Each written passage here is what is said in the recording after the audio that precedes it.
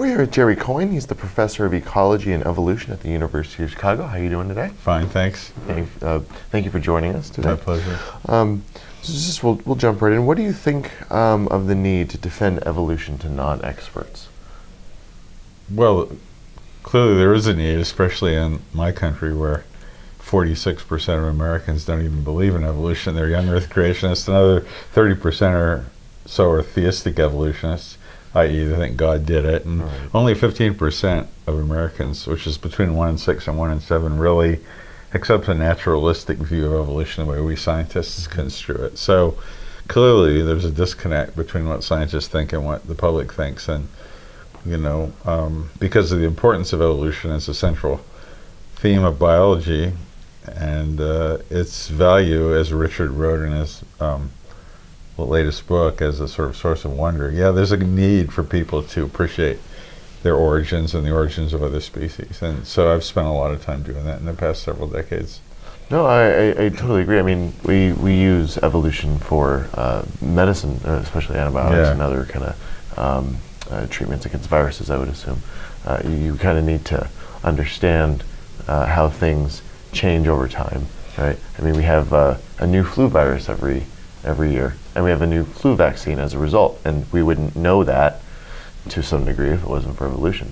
True, although I think there's plenty of creationists who get a flu vaccine every year based on that, and they don't understand it. I mean, I think the practical benefits of evolution, I mean, you've mentioned one or two of them are there, but the value of evolution, I think, goes far beyond just it's not going to make us rich, it's not going to make us handsome, it will have a marginal effect in medicine and health. I think the main value is, I think what Richard has always emphasized as the true story of our origins, which is, a true myth, and its value in inspiring wonder in people, I think, is far greater than any kind of practical considerations it might have. Speaking of practical considerations, what do you think is the most compelling single piece of evidence for evolution? Oh, I mean, single piece. Well, I guess if you're going to ask me what I would present to people, if I could only give them one thing, I would show them the fossil record.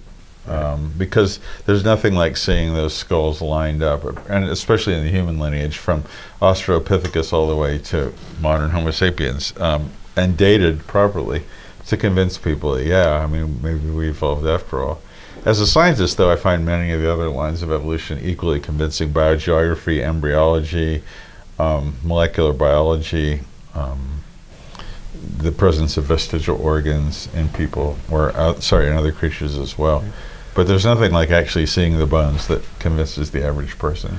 So. What do you think of DNA evidence or presenting DNA evidence to say non-experts or those? Well, it depends on what you present. I mean, that's one reason I left that out of my book. You don't find in my book, Why Evolution is True, you won't find anything about DNA evidence. It's sort of there. That is, if you sequence the DNA of organisms, you can see that the more closely related we think they are evolutionarily, the more close their DNA is in sequence. So we're closest to chimpanzees and then gorillas and orangutans. But if you're a creationist, you could argue, well, God made us all, and the organisms that are the most similar have the most similar DNA, because after all, that's the basis for the way they're made. So that the argument for similarity of DNA reflecting similarity of ancestry, I don't think is particularly compelling.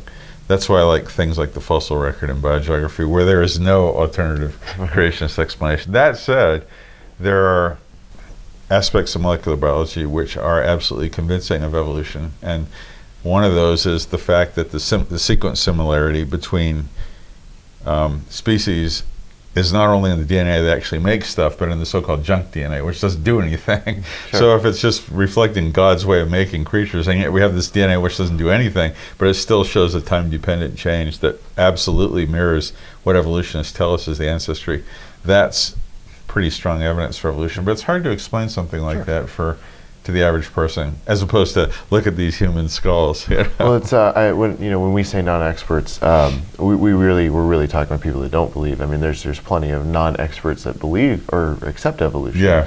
And I would assume that something as complex as trying to explain DNA might be a little challenging. There are certain things that you have to be educated to the degree that you are sometimes just to explain some of these things. Yeah. Is that kind of what we're saying as far as, if we're going to try and explain evolution to them, we should stick with things that are at least a little simpler, or at least more tangible. Yeah, I think so. I mean, but there are so many simple things that, I just listed 6 or 7 lines of evidence that support evolution, and all of those are in my book as a separate chapter, and they're certainly within the grasp of any literate person that has any interest in evolution at all. So there's no really need.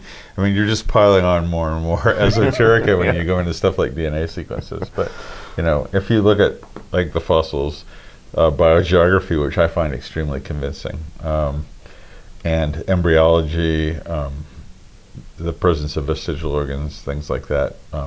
Those are very disparate areas, and yet they all are evidence for evolution. So that should convince anybody. You don't need to add any more than that. Sure. In all those different, except the geography, the embryology and so on, that's all dependent on DNA. So it's almost like you don't even have to say it because it's implied. Yeah. Is in the foundation of other it's things. A similarity of developmental program, but the evidence for evolution, is from embryology is where organisms actually in their development develop something that then goes away again. Like our gills. The gill slits, so the brachial arches that we develop. Also, the coat of hair that we develop as an embryo at 6 months that then is shed. There's just no way to understand that except as a remnant of our primate ancestry that's transitorily expressed. Yeah, so. or God does things in very inefficient, silly ways. But it has to, this is what creationists respond. They say things, God's not perfect. He could have a bad day. He could have imperfections. My answer to that would be that those imperfections are precisely the imperfections you expect if evolution were true.